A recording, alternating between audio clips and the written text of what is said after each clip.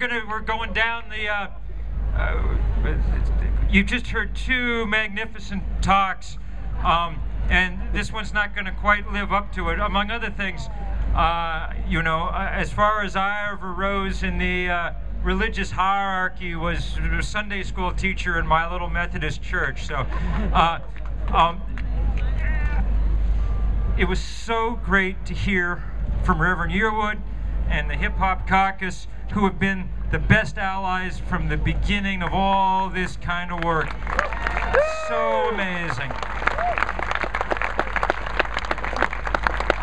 And it is exactly the alliance that we need to build.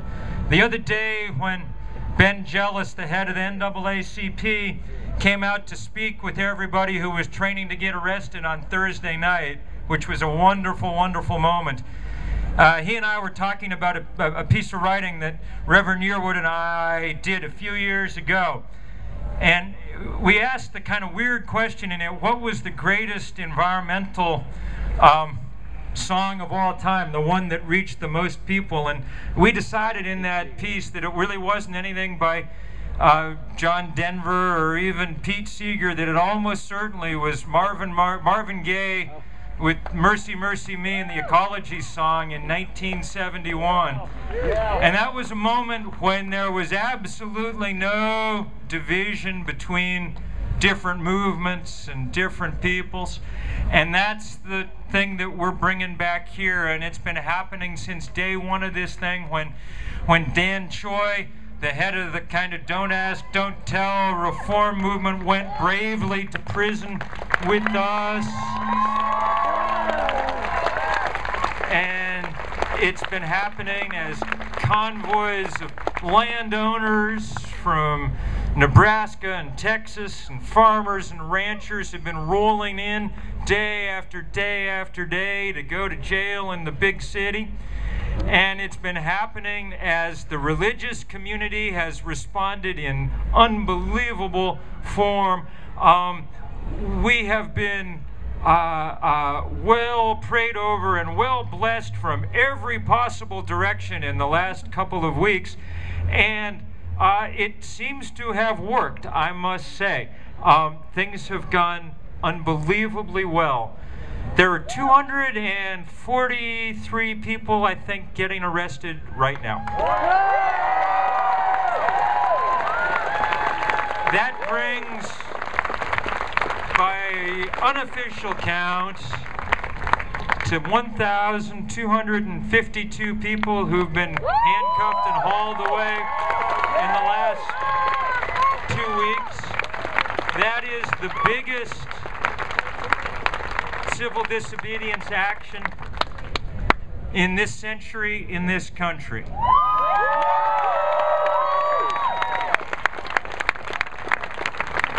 And it's an unlikely one in a way, because this is not an issue that most of us have been focused on for a long time. We should have been.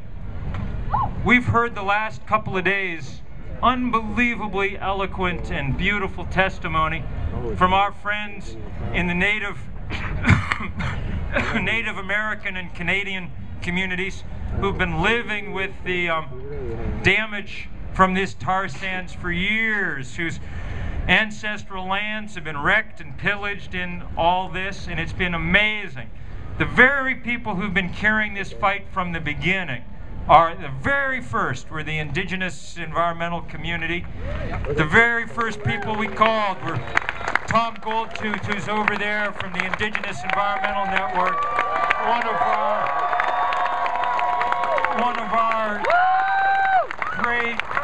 great leaders, and he has assembled a crew of great leaders from around the country.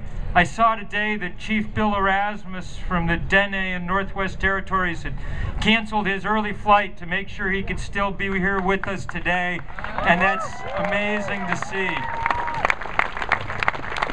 And it is their work that we've come to late, but I hope not too late.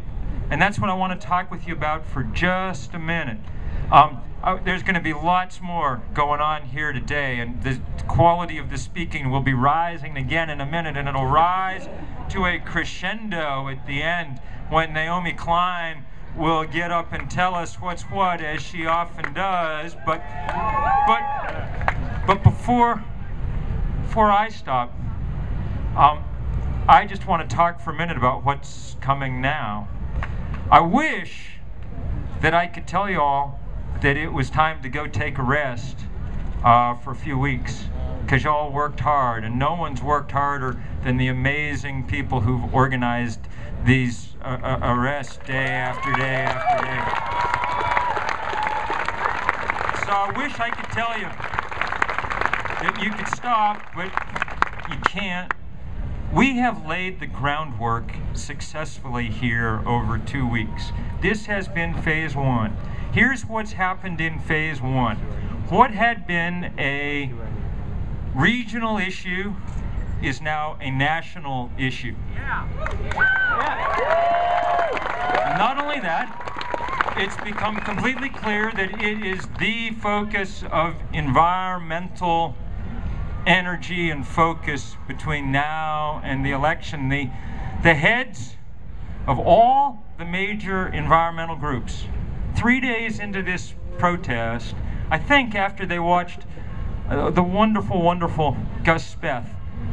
I'm just going to tell you that story for a minute, because he went to jail with us that first day. Gus is 70. He was for many years the epitome of the establishment environmentalist, doing all the things that you were supposed to do. He ran the Council on Environmental Quality under President Carter. He ran the United Nations Development Program. He did everything that it was possible to do, and he began to understand that it wasn't working fast enough. When he was in jail, he managed to smuggle a note out through his lawyer to the press that just said, "I've held a lot of important positions in this town, but none as important as the one I'm in right now." And that was a good thing. And I think that his witness helped make sure that our brothers and sisters across the environmental movement, who are not always completely great about getting on exactly the same page. You may have noticed you get different envelopes from different ones of them from time to time in the mail, but they are absolutely on the same page now. They signed a letter 3 days into this, and it said, all of them, from the pretty corporate-friendly Environmental Defense Fund to the corporate unfriendly Rainforest Action Network, they said there is not an inch of daylight between us and the protesters out there getting arrested in front of your house.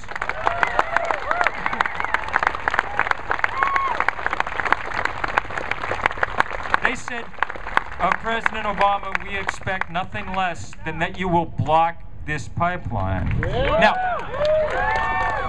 so we have established it is a national issue, and we have managed to make it clear to everyone that President Obama is on the hook for it, that he and he alone will make this call one way or another without our nutty Congress in the way. For once, there's nobody either getting in his way or giving him an excuse, okay? It's on him. So that's what we've established so far. It doesn't mean that we've won anything yet. As yesterday's really shameful decision about ozone showed us, the odds are still much against us. Okay, the odds are still in the favor of those guys in that building over there at the U.S. Chamber of Commerce and their friends in the oil industry. They've got more money. Reverend Ear, will you correct me if I'm wrong, but I think the oil industry has more money than God, perhaps, on the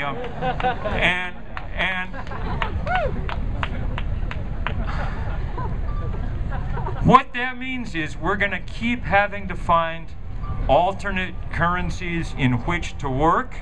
For the last 2 weeks, those currencies have been our bodies, and we'll continue to do some of that, okay? We need you to circle October 7th on your calendar, all right? There's going to be the big final culminating hearing on this thing in Washington on October 7th, and we're going to need a lot of people there. But we're also going to have to do other things, figure out other creative ways to behave. We've got some pretty good ideas. You're going to be finding out about them in the next 48 hours from tarsandsaction.org. If you're not signed up there with your name so we can be in communication, make sure you are, all right? Many of those ideas are going to focus around trying to hold President Obama to the standard he set in 2008. When he said the night he was